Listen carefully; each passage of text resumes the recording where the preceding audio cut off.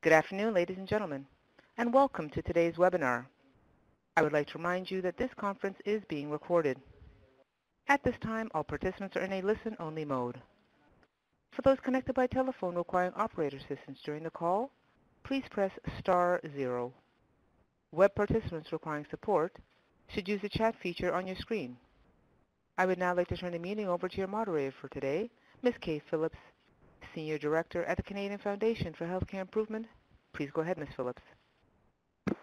Hello and welcome everyone to today's on-call webinar titled Transforming Care for the Elderly, Tools and Resources to Improve Prescribing from Canadian and International Perspectives. I'm Kay Phillips, Senior Director here at CFHI, and I'm pleased to be your host today. I've had the pleasure over the last couple of years of overseeing our Pan-Canadian Appropriate Use of Antipsychotic Collaborative, as well as the New Brunswick Appropriate Use of Antipsychotic Collaborative, in collaboration with my colleague Jen Major, who's our lead on that initiative. We're pleased to have more than 200 registrants for this session, and I see we're close to 40 on the line now. Now, as I introduced our guest speakers, I'd ask that you please take a moment to introduce yourselves in the chat box, as well as let us know how many people are attending from your location using the poll on the screen. So please enter that number, including yourself. Now, joining us today are Dennis Cleaver, and Dennis is the Executive Director of the Seniors Health Strategic Clinical Network with Alberta Health Services. Now, Dennis, if you could dial in on the phone line, our producers have put the numbers on the chat, and we can make sure that you're loud and clear. We also have Dr. Wendy Levinson, who's the Chair of Choosing Wisely Canada and a Professor of Medicine at the University of Toronto. Welcome, Wendy. And also joining us is Dr. Justin Turner.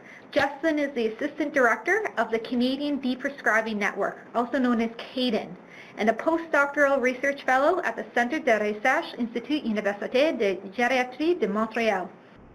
We also have our producers, Sheena Powell and Kelly Ripley, operating behind the scenes here in Ottawa. We welcome all of you today. We're pleased to provide simultaneous interpretation for all on-call webinars. So this may result in a few quick pauses in the dialog box.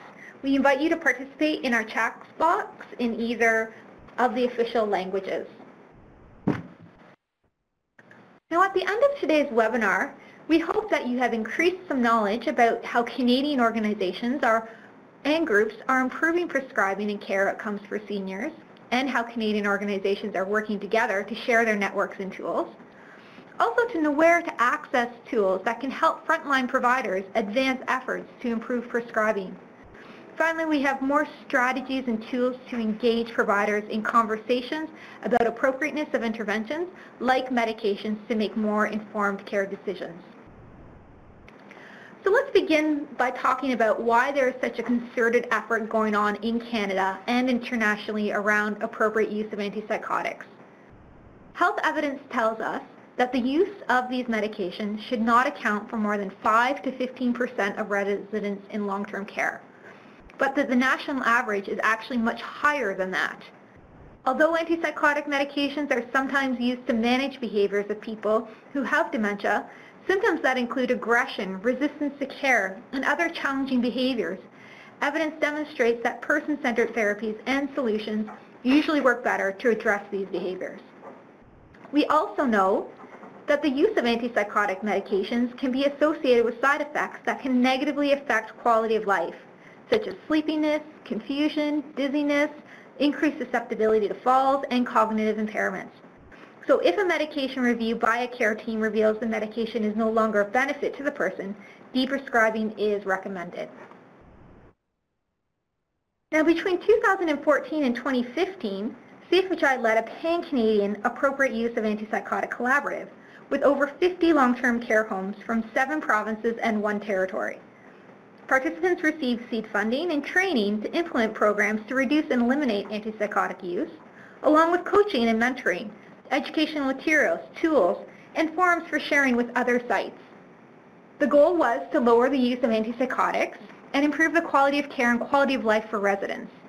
The Antipsychotic Reduction Collaborative has its roots in CFHI's EXTRA, or Executive Training Program. Two managers with the Winnipeg Regional Health Authority designed an intervention to help multidisciplinary teams of healthcare providers better use data to inform care planning. At one site, staff were trained to provide non-pharmacological approaches to managing behaviors associated with dementia. And as a result, 27% of the cohort in just 6 months were taking off antipsychotic medications without any increases in behavioral symptoms. This innovation improved quality of life for patients and translated to potential cost savings of $400,000 in 6 months across the region. The key components of the intervention that participants learn about through the collaborative and implement in their organizations is pictured on this slide. The intervention involves education and person-centered care approaches. Education is provided to all staff so they're better able to identify possible causes and solutions to behaviors, such as aggression. It also includes multidisciplinary staff and family communication. This engagement is so critical, both with staff, family, leadership, and other stakeholders outside in the community. Also includes regular medication reviews, a key part of the intervention, that this be done at least quarterly, but more often during reduction time. Fourthly, deprescribing guidelines. These are critical and include principles for safe reductions. And finally, ongoing data collection and monitoring to measure success and make adjustments to residents' needs as needed. Now, pictured on this slide are the goals and the results of the Pan-Canadian Collaborative. You'll see that through adopting and implementing the intervention just described above, in the nursing homes, that 54% of the residents targeted for antipsychotic medication reduction had their medication reduced or discontinued. Falls, verbal abuse, and instances of resisting care also decreased, and the amount of aggressive behavior had no increases. Overall, over the 14 to 16 month period, CFHI and its homes were very proud and happy to see the results that happened across the country. CFHI is pleased to now be scaling this appropriate use of antipsychotic intervention in the province of New Brunswick. In partnership with the New Brunswick Association of Nursing Homes and the Department of Social Development, all of the 66 nursing homes in the province are taking part in the New Brunswick Appropriate Use of Antipsychotic Collaborative. And welcome Julie Weir, who's also on the line today. We've been supporting 15 nursing homes since February of 2016, and we're already hearing stories of greatly improved resident quality of life, where the residents pictured here have experienced more wakefulness, mobility, and engagement in social activities, with no increase in aggression or other behaviors, as well as reductions in inappropriate medication use. We've just welcomed the remaining nursing homes in the province and look forward to supporting them in their quality improvement work. This CFHI program is just one example of the great work being done in Canada to improve appropriate use of antipsychotic and care outcomes for the elderly. Next up, I'd like to invite Dennis Cleaver to tell us other examples of the initiatives being led across Canada around appropriate antipsychotic use. Over to you, Dennis. Okay, can you hear me well? Just a sound check? Yes, we can. Thanks, Dennis. Great, and I'm just looking for the button for advancing the slides. Oh, I see it there. Okay, thank you. So I'm Dennis Cleaver. I'm the Executive Director of the Seniors Health Strategic Clinical Network, and I'm involved in an initiative in Alberta on the appropriate use of antipsychotics in long-term care and in supportive living across the province. Today, what I want to be able to do, though, is talk about a pan-Canadian group, the Appropriate Use of Antipsychotics Canadian Connections, and a little bit about how that group is benefiting Canada with regard to the use of antipsychotics. So this group came together in a very small way in 2014, really started from our inquiry to a couple of people who completed one of the CFHI extra program projects in Middlechurch and Winnipeg. They had some very good results in that one site, and we needed in Alberta here just to learn what they were doing in the one site so that we could take some of those learnings and work with 10 sites in Alberta, and then that learning from the 10 sites would help us inform the provincial spread. So we started with a very small group of us, and we realized after a bit of time that other jurisdictions were also addressing the use of antipsychotics in long-term care. So we invited others to join an informal group just to learn what each other is doing and sharing information. So the essence of the AUA Canadian Connections Group is about sharing and learning together. There's really not too much more material than that. As the group grew, we thought it would be a good idea to just better articulate our objectives. And you can see here on the slide, we've articulated 4 objectives. The key one is just create opportunities to learn from one another. And it's working quite well, as you'll see a little bit later in the presentation. At this point in time, there's in the order of 30 people that are attending the quarterly meetings from the various organizations that are listed on the slide there. And we're interested in having people join the group, this informal group, who have either a provincial or a national role with regard to the use of antipsychotics, and I can see that the group is going to expand its interest to include other medications as well, or people who have a leadership role in a larger health region. We're trying to avoid having this be a long list of individual long-term care centers, so that we can focus on system-wide supports and how we can approach the use of antipsychotics at a large regional or provincial level. When we first started, I mentioned that there was a small leadership group, and one of the folks, Joe Puchniak, who is part of the Extra program, he moved on, and then it was essentially Alberta that was leading the Canadian Connections AUA group, primarily myself, the manager I work very closely with. I think Molly Cole is on the line. We're knitting together the group as it grew over time. And then it became really clear in the last year that this national group was of interest to each of the jurisdictions, and it just made sense that the CFHI and CIHI also had a leadership role in this group. So now we have 3 co-leads for this informal AUA Connections group. What kind of work or what kind of topics do we look at? Well, you can see on the listing here that it's quite varied, but it includes learning, for example, about the CLEAR initiative in British Columbia. It includes learning about some of the antipsychotic initiatives in Ontario. It includes learning about CADEN and other items that are just listed there, including the Newfoundland approach. So we're all not just keeping our resources and learnings to ourselves. We're very willing and freely sharing resources with each other.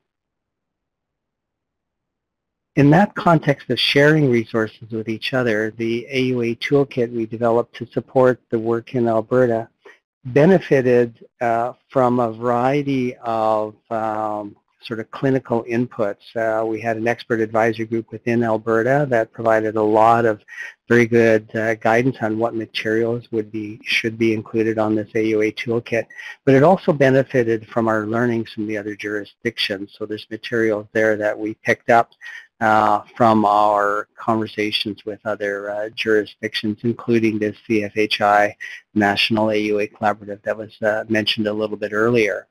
And interestingly, this toolkit in part led to I just invite you to have a look at the toolkit.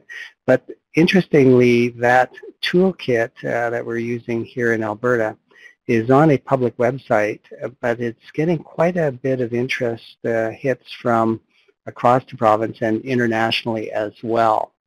And it was a helpful resource when Choosing Wisely also decided that it would be a good idea to have a more focused AUA toolkit available through the Choosing Wisely piece, which leads nicely into the next presentation.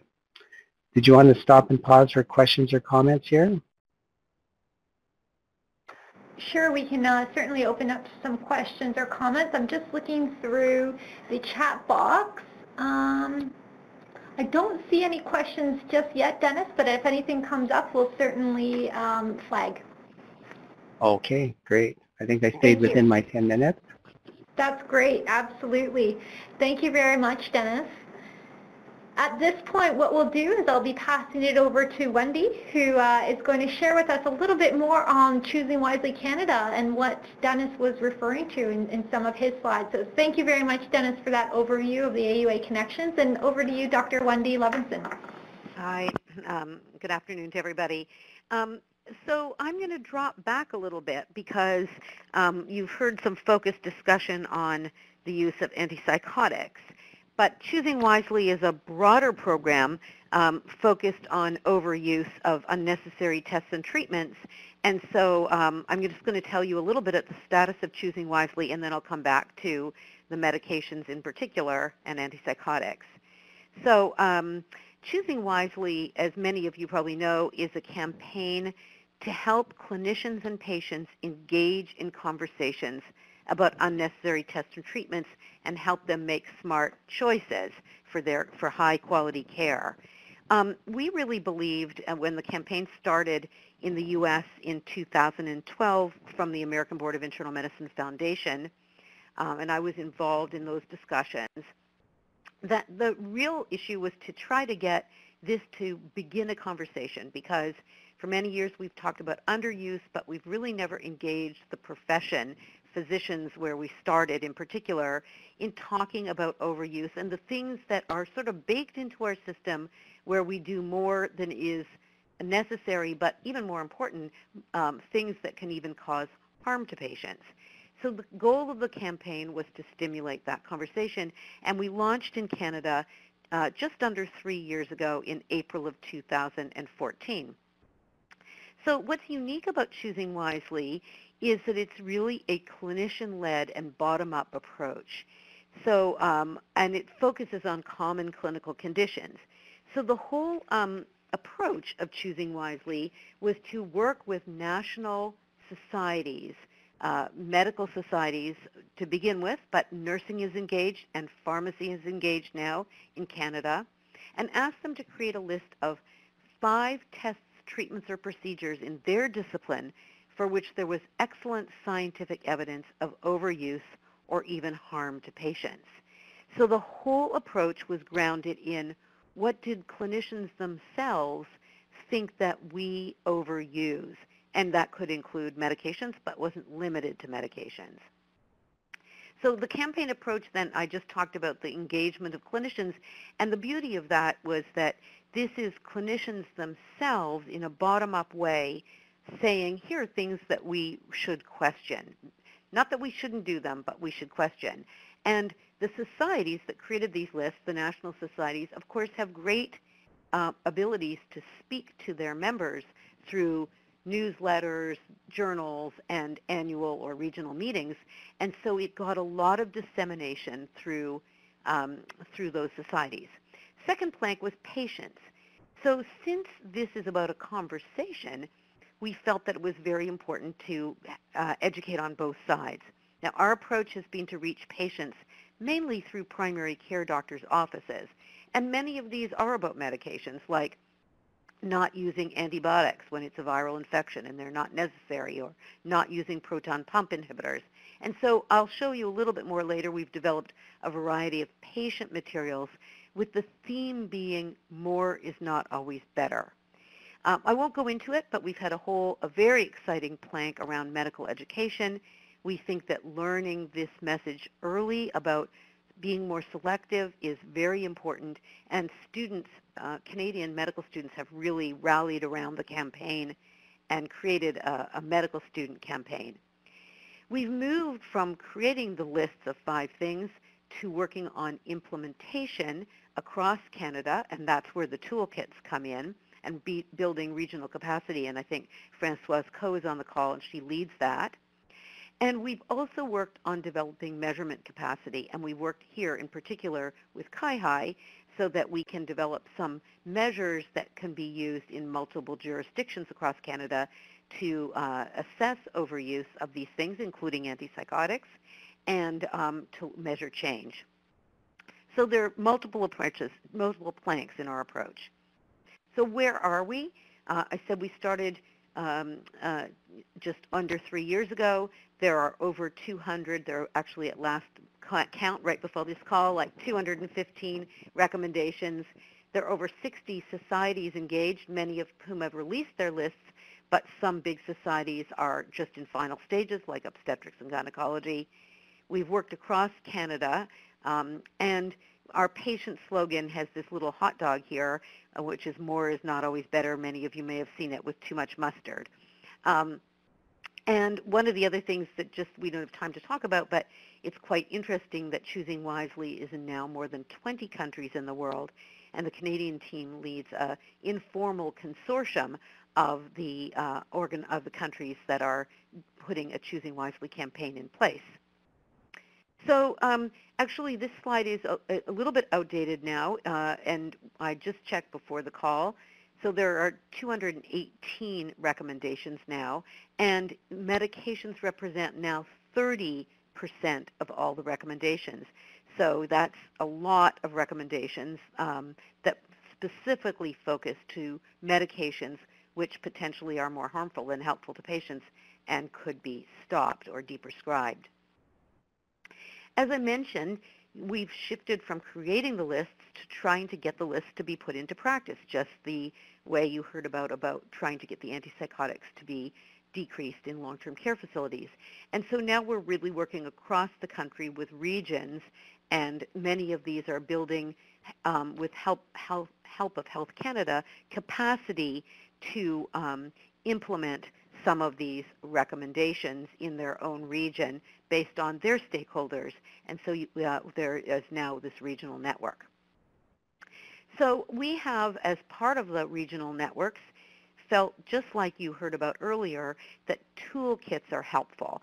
So instead of everybody reinventing the wheel and putting together their own resources, we've tried to take some of the very common recommendations in Choosing Wisely and get them disseminated. So you heard about the one called When Psychosis Isn't the Diagnosis, and I can tell you there are a couple members of staff that are really terrific with cute names. So another one you see on this slide is Bye Bye PPI, also a drug frequently used in the elderly, which is started for reflux but then never stopped. So here's an example of a pharmacy-led intervention at the Toronto Western Hospital where they decreased the use of proton pump inhibitors by 26% and reassessed the need in patients in 93% of their patients. And so we have this toolkit, appropriate especially for the ambulatory care setting. Another toolkit that's related to the elderly is the use of sedatives. So this one's called Less Sedatives for Your Older Relatives. And this has been a very important piece of work because it is one of the indicators that we're doing with the Organization for Economic Development across the world, the OECD, where 40 countries now starting to have benchmarks about what proportion of their elderly patients are on sedative hypnotics that do more harm than good. And we have quite a number of groups with really robust data about decreasing the use of sedative hypnotics, particularly in the hospital, but of course Kara Tannenbaum has done just excellent work decreasing them in the outpatient setting, and I think you'll hear about that more in the next talk.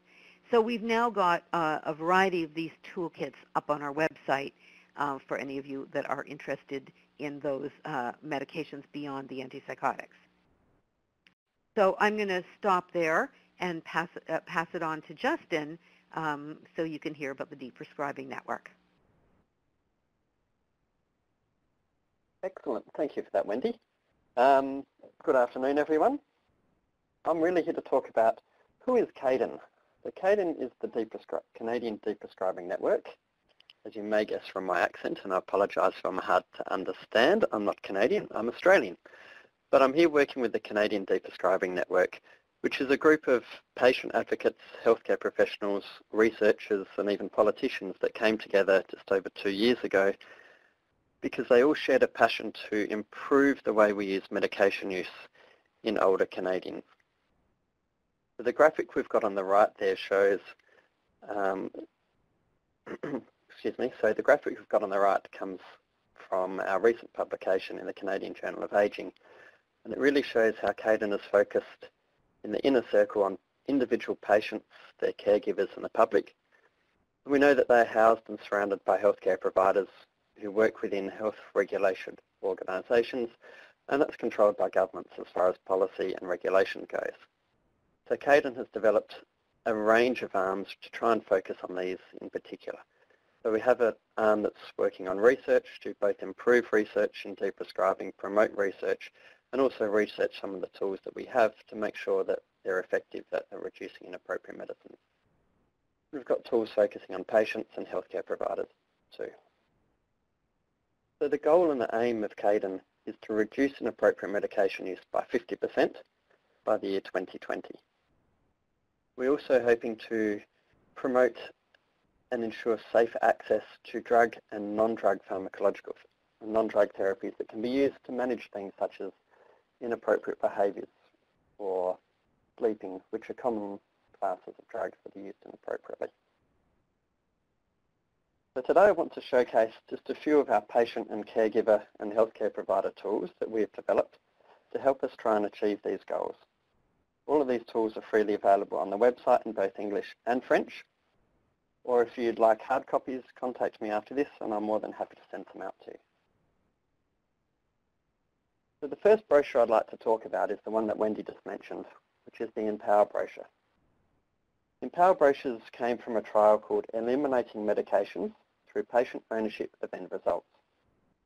And it's really designed to empower or motivate patients, their families and caregivers by giving them extra knowledge and changing beliefs. The brochure I'm going to flick through today is on antipsychotics, but the trial that Wendy referred to was based on benzodiazepines. We found that just by posting the brochure to people who chronically use benzodiazepines, we were able to achieve a 27% complete reduction at 6 months compared to 5% in the control arm. This relates to just 4 brochures needed to be posted out to patients for 1 of them to stop, which is really, really impressive results when it comes to stopping benzodiazepines. The brochures start with a brief quiz, talking about the benefits and harms of medications, and it's really to challenge patients on how much do they really know about their medications. The brochures go on then to provide the answers, and often patients get them wrong. This is a good thing because it can lead to cognitive dissonance, where patients are uncertain because all of a sudden we've challenged what they believed and what they thought was true. This can make patients reevaluate, why are they really taking these medicines? And that's a perfect point to bring in, are there any alternatives? Now, as we're talking about the antipsychotics, there are 2 uses that they're commonly used for. One of them is as a sedative, and the other is to try and treat or manage disruptive behaviours in people with dementia. So the brochure covers both aspects of those and brings in some lifestyle interventions and non-drug related interventions. Also, for example, for sedatives, we have a sedative brochure, how to improve your sleeping brochure without sedatives, that talks on some simple cognitive behavioural therapy ideas. And we link through to Sleep for Nova Scotia, a group in Nova Scotia who's doing some fantastic CBT online.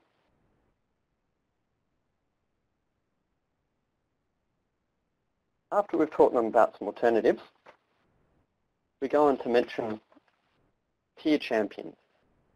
We've got 2 stories of people who are just like them, or just like their spouses, who are on these medications and might have some trouble getting off them. We talk about the story of the person, what they went through and how they were able to discontinue their medication. Again, because antipsychotics may have a couple of inappropriate uses, we cover both of these in the brochure.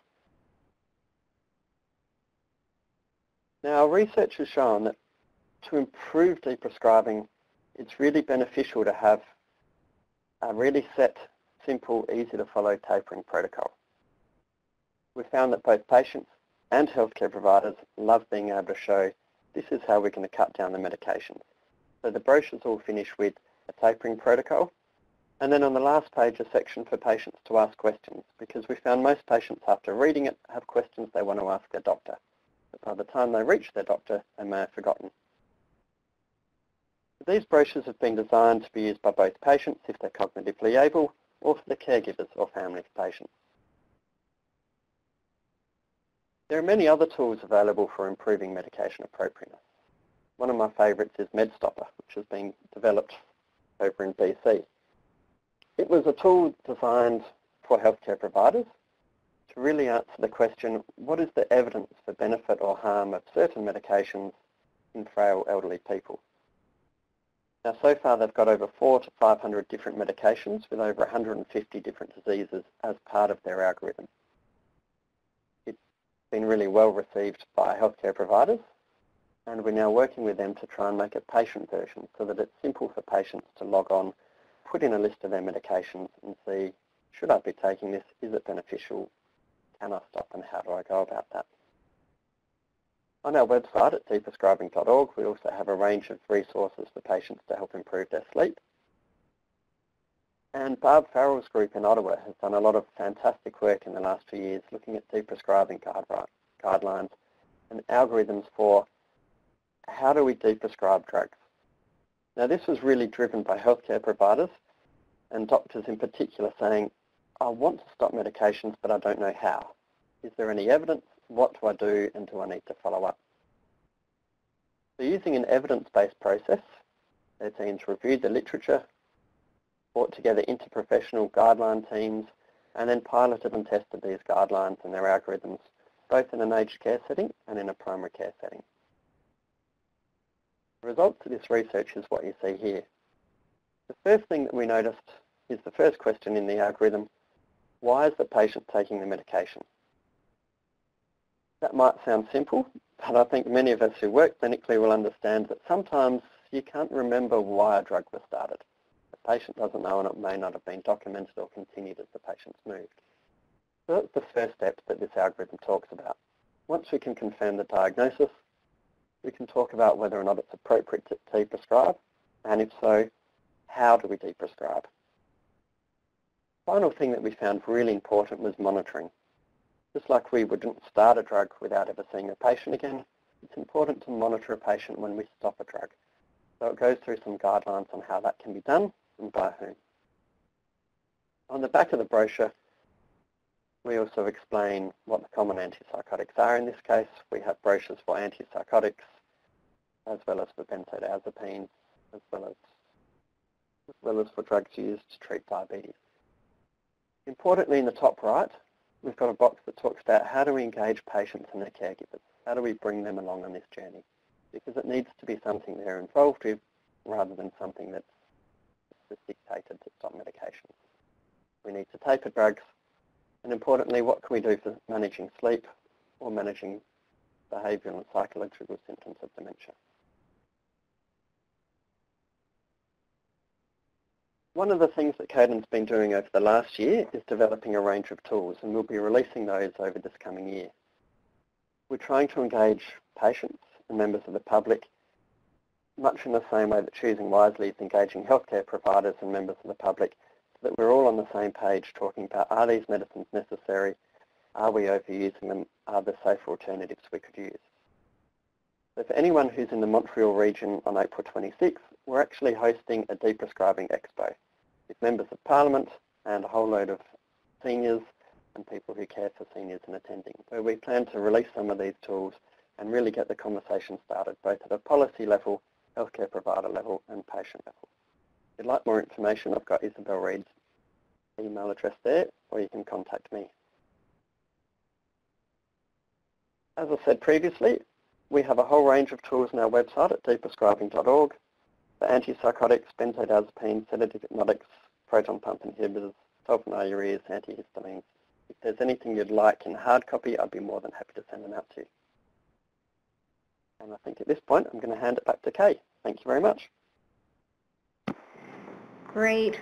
Well, thank you so much, Justin, Wendy, and Dennis, for such insightful presentations and providing us and all the users out there, the participants, some very practical tools and takeaways, resources that can be referred to and used in future programming or future consideration, regardless of what lens you're bringing to this, whether you're a family member, a patient or resident yourself, or a practitioner or administrator, all really helpful.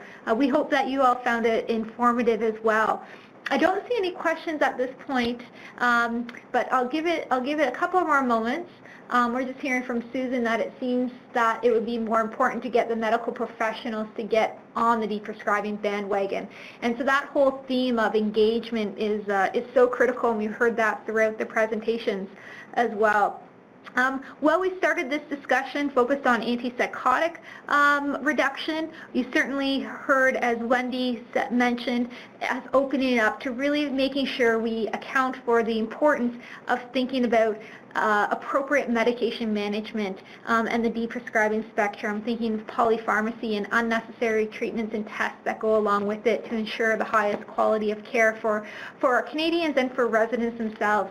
So please, if you do have any questions about CADIN, about Choosing Wisely, or about the AUA Connections group, or about the appropriate use of antipsychotic work that's going on in New Brunswick or that's happened in the pan-Canadian level, please do contact any of us that were a part of this presentation. We'd be happy to loop you in and answer any of your questions or take any of your comments. I do see a couple of people are typing right now, and Jen Major asked the question, what are the perspectives of the presenters on a national pharmacare program versus money and efforts going into appropriate prescribing initiatives? Wendy, Justin, or Dennis, would any of you like to take a crack at responding to Jen's question?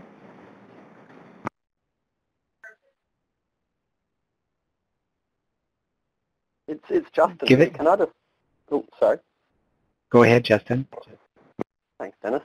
Firstly, I'll respond to Susan's question and then jump on to Jen's. I agree, Susan, that it is very important to get the medical professions on board the deprescribing bandwagon, and I think colleagues at Choosing Wisely are doing a fantastic job with that. But what we found in the Empower trial was that without contacting healthcare providers or anyone and just posting an information leaflet to patients, we had a 27% reduction in benzodiazepines. We followed up those results thinking that's really patient-driven and unusual, and we're finding that, yes, physicians feel a lot more comfortable broaching the difficult question which someone else raised: how do you get people off when they've been on the long term? When a patient comes in saying, I've just read this and I'm not so sure, it opens up that conversation and gives the physician a green light to talk about it. So I think we need to empower both the physicians to be ready for this and know what to do, but also patients to ask for it. And then if I go back to Jen's question regarding pharmacare versus money and efforts into inappropriate prescribing initiatives, I think both have a place.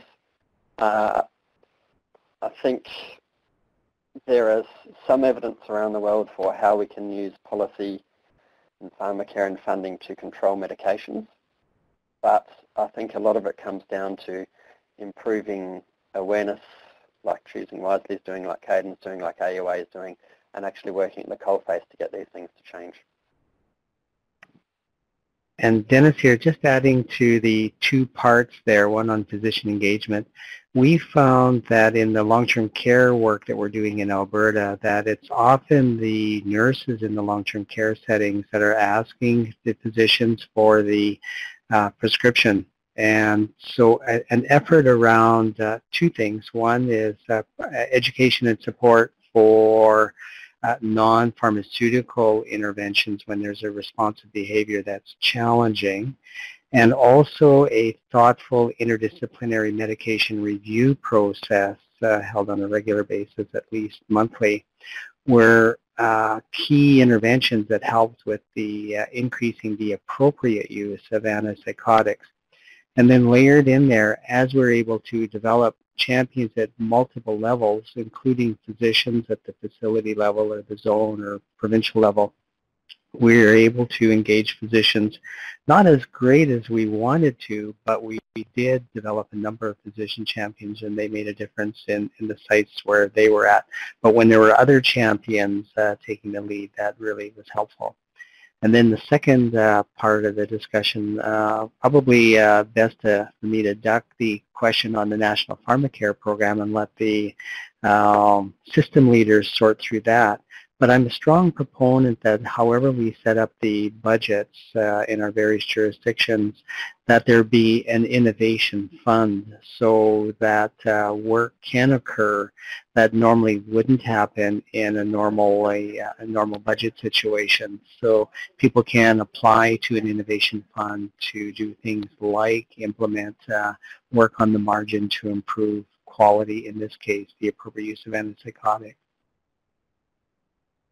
So this is Wendy. I've been sort of looking at some of these questions, and I just would say, you know, in any area where you want to stop something that's been in place for a long time, like de-implement or de-prescribe, or there are multiple levers you can use that depend on the things that are leading to its overuse. So I think that that's why you're hearing there are approaches that can work on the patient level. There are approaches where we can engage doctors, but there are also information technology approaches. So often patients get started, for example, on benzodiazepines in the hospital, and then they go home on those benzodiazepines. So, in a number of settings, in the inpatient setting, they're embedding prompts when a physician goes to order a benzodiazepine that says, do you know the Choosing Wisely recommendation about not using these in people over 65, basically. So, and of course, they have a good impact. So I think that these are complex problems, why someone gets started on a drug, how it gets people get maintained on the drug, and actually for different drugs, it's a different story, proton pump inhibitors versus benzodiazepines, for example. So I think there are multiple levers that, depending on the situation, can be used to improve the situation, some which are systems level, some which are patient level, some which are doctor level, and some which are policy. And we need to think about all those when we tackle one of these overuse problems. Great. Thanks very much, Wendy. We also have a question that's come in from Stella, who asks, how do you organize remote regions subscribing in these tools? Any reflections from Justin, Dennis, or Wendy in terms of the access, I believe, and use of these tools in remote regions? Maybe this is Wendy again. Maybe I can just make a brief comment. So, Choosing Wisely has established hubs, regions in a lot of areas, including in the territories. And, we are hoping that those regions will help disseminate this. But all of these things are online and free. And there are these collaboratives like we just heard about with antipsychotics, and Choosing Wisely has something called Choosing Wisely Talks, where we have regular webinars like this. So I think that while it's challenging in some faraway places, I think the world has become easier to access all of these things electronically, just as we're doing now. Just adding to that as well, one of the approaches we have in Alberta is something we're calling curbside consulting. And we have clinicians from across the province, physicians, nurses, and others are coming together voluntarily to participate in the curbside consultations. And essentially what happens is someone from one of the facilities presents or suggests a topic for the curbside consultation. A one-page kind of case study is prepared and then presented at a curbside consultation. It's a webinar kind of approach. And we're getting about 60 to 70 clinicians from the province each month participating in these, and it's growing each month. So they're liking the direct applicability on a sort of a mini case study approach. So there's another idea for you if you're in a rural area on improving skills around appropriate use of antipsychotics. That's great. Thank you, Dennis and Wendy, for those insights. We have a question coming from Anne, who's asking about, since we use CIHI data almost exclusively, why has CIHI not changed the definition of antipsychotics and appropriate use? Now, I'm not necessarily in a position to respond on behalf of CIHI there, and I don't know if anyone else on the phone has any insights. I know we had a representative from CIHI on the line earlier. I don't know if they have any reflections they can share in the chat box, but are there any comments, Wendy, Dennis, or Justin, around, I guess, the role of CIHI in some of the definitions and how antipsychotics and appropriate use are actually measured? My sense is that it's important that there be a standard measure, and just working with data, it probably doesn't matter too much which clinical area, in this case the use of antipsychotics. There's always going to be different views on what the definition should be. And so there's imperfections in many definitions. And then when you start using the data, you find that there's potentially some data quality things, but it improves as you're using the data. So as long as there's a consistent definition and people are using it, being mindful of how the definition comes together into the actual numbers, then you can still make decisions at the system level, the regional level, the facility level, and even the frontline level on where you might pursue a quality improvement initiative. So I'm not as worried if there's different views on the definition itself. CIHI is about to come out with a report. It's going to release it in April with 8 measures of overuse across the jurisdictions across Canada. Not all of them can be measured in all of the jurisdictions, but I know benzodiazepines and I think antipsychotics are in that data set. Great, thank you. Yeah, I know that Choosing Wisely and Caden as well have worked with CIHI to look at these things. And when you say are they updating how they determine it, it's quite complex, because not only does it rely on the dose of the drug, for example, antipsychotics, quetiapine used at low dose for a sedative as opposed to high dose as an antipsychotic is one way that it can be determined.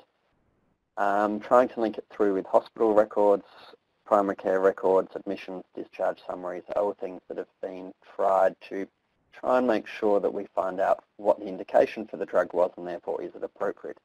Because many of the medications that we talk about may be appropriate long-term, such as PPIs, for the right indication. And the difficulty in defining something from a health data set such as CIHI data is trying to go back and find out what the indication was, which isn't linked with pharmacy claims, obviously.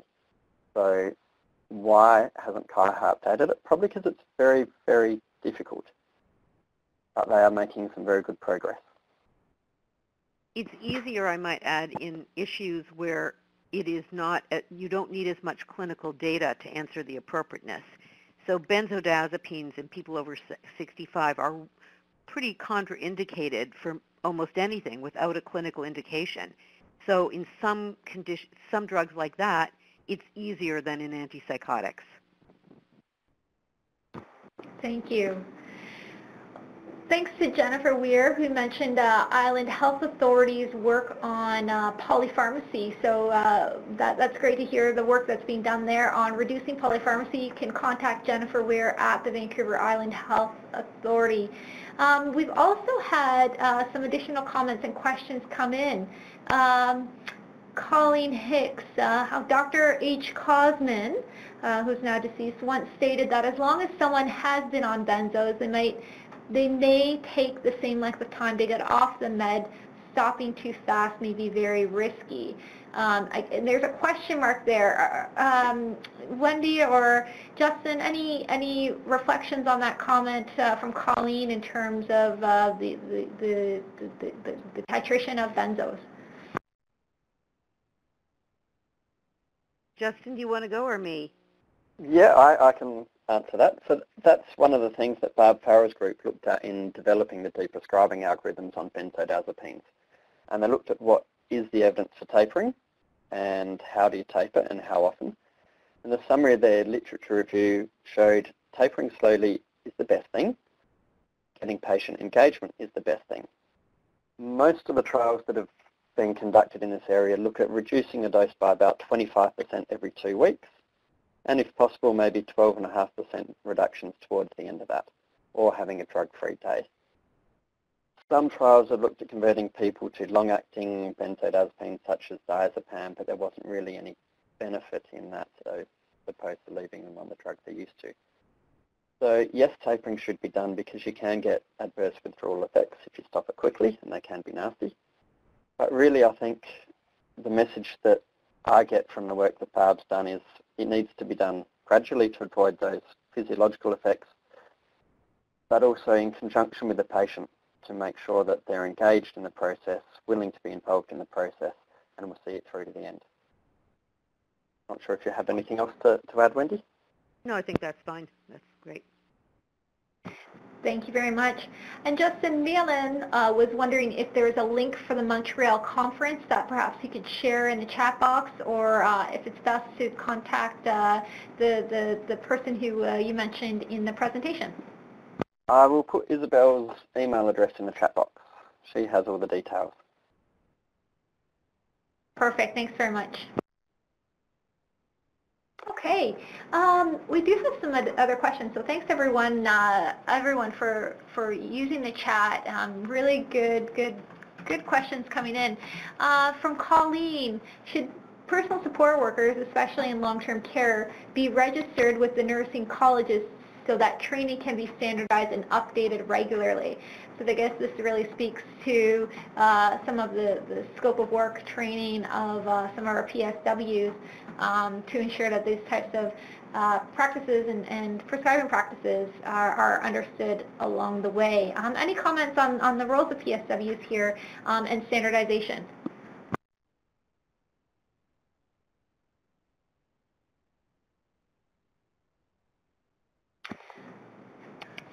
Not right now. Okay, so why don't we move to the next question. Are stats from accreditation useful in prescribing auditing? From Colleen. Any reflections on the use of stats from accreditation for prescribing?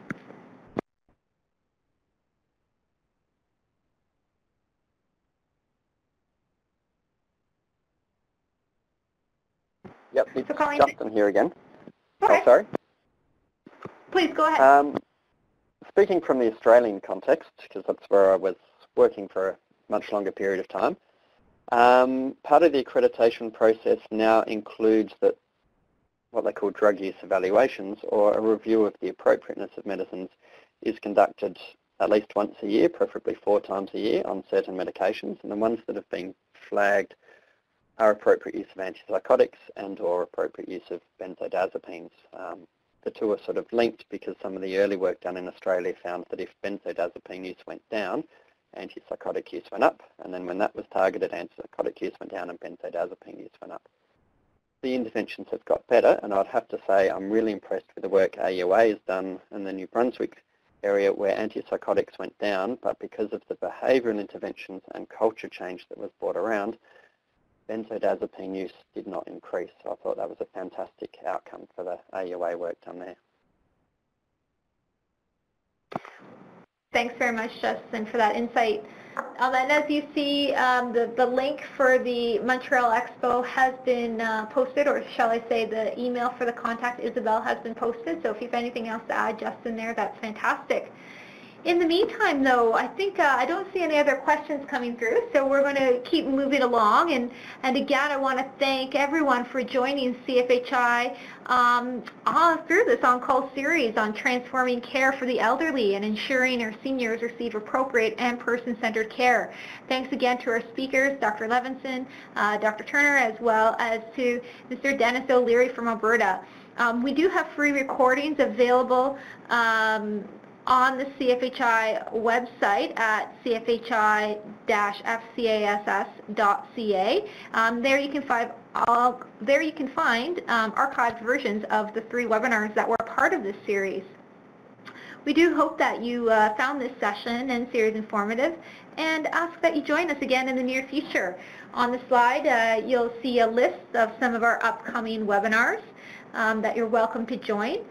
We also value your feedback, and it's invaluable to us for future webinar design. So we ask that you please just take a moment to provide some feedback on today's session. We also invite you to sign up for our CFHI newsletter and keep an eye on your email for a full listing of our upcoming webinars. Once again, I'd like to thank Dennis, Wendy, and Justin for their excellent presentations today, to Kelly, Sheena, and Jen Major, who have been behind the scenes to make this webinar happen. And of course, thank you to all of you, our audience, for joining us today. This concludes our webinar, and we hope you have a great rest of the week.